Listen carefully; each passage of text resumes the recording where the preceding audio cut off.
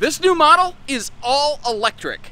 But it's not intended to be any sort of like boondock off-grid warrior. In fact, it's totally not that whatsoever. This is an entry-level, budget-beating kind of family camp right here. Something to help people kind of learn the ropes and get their feet wet. It has electric space heating fireplace down there that will actually provide a shocking amount of heat into that little space. 12-volt refrigerator, convection microwave oven. But it doesn't have anything like solar. It has absolutely no propane system whatsoever.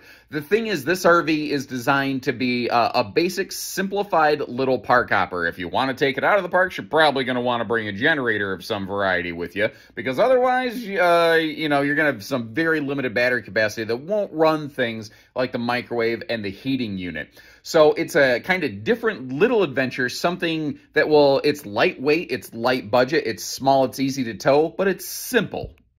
And not only are these things really aggressive on the price tag,